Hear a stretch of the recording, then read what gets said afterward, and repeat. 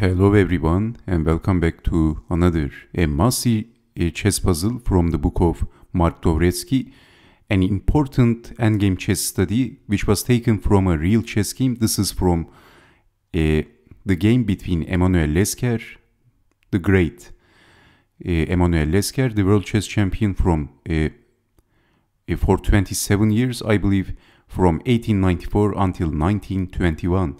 This chess game happened in 1925 when Lasker was no longer as dominant as he was before. So in this chess game, Lasker had the white pieces and his opponent is Grigory Levenfish. So in this chess game, as you can see, Emanuel Lasker, his king is looking not very good. But after king to c6, so it looks like the king is stuck, so black is going to go down and then push the pawn. So Emanuel Lasker in this position, actually he played a bad move. He played king to f6 and he ended up losing the game, believe it or not. So in this position, what would you do? Emanuel Lasker, actually he didn't see the best move, but can you see the best move which Emanuel Lasker missed in this position? So this chess game, again, I told you that this chess game happened in 1925, only for the records, in a chess tournament in Moscow. And I think in 1925, the world chess champion was Jose Raul Capablanca. These are some historical informations. And did you see the best move?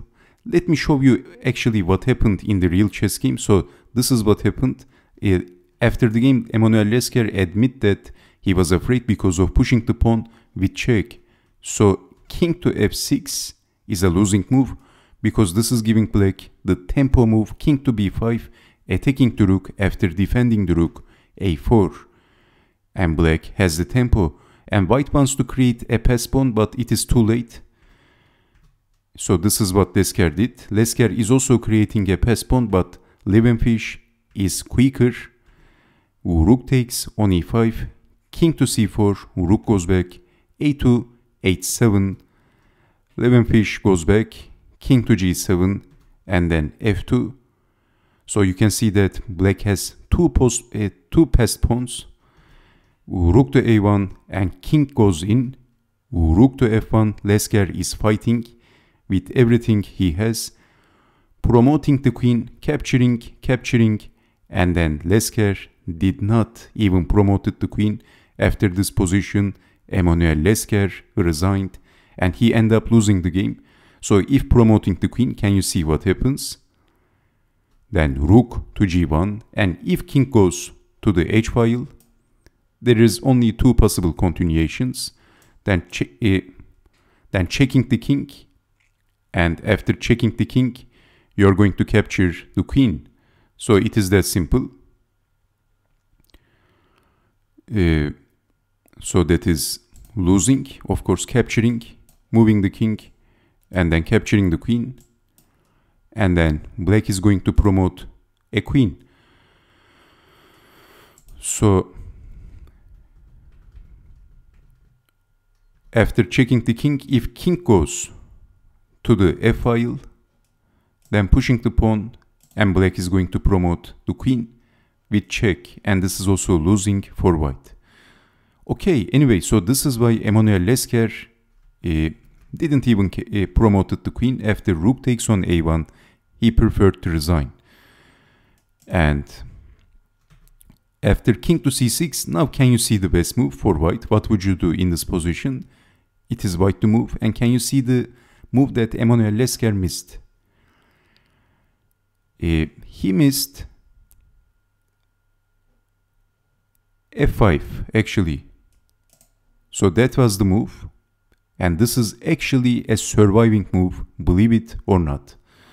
So this is actually from, I told you that this is from a real chess game, and this is a very instructive chess endgame study.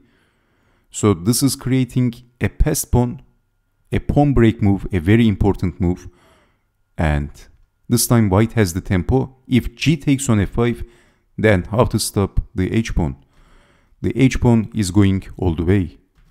Rook takes on f4 and rook to h7, and actually we can say that white is winning.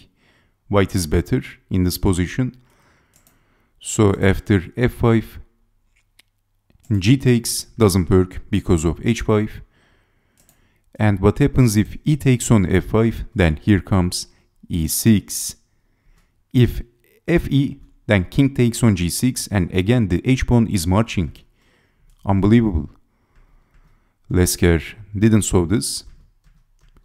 The pawn is marching. Rook takes on a2, rook takes on h7, king takes on e6, and this is going to be a draw.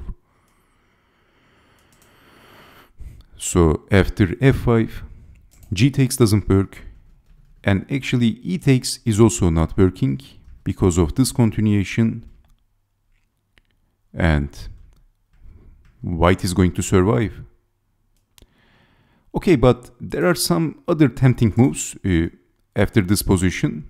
Let's check out the other tempting move. Instead of f4, what happens if king to b5? Maybe you might ask this question.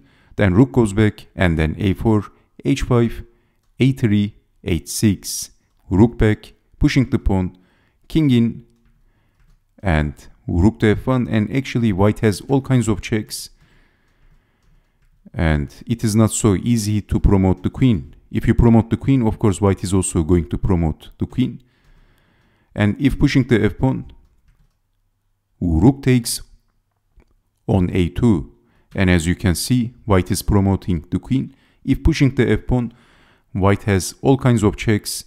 And did you see at the critical moment of this chess game, f5, which Emanuel Lasker missed.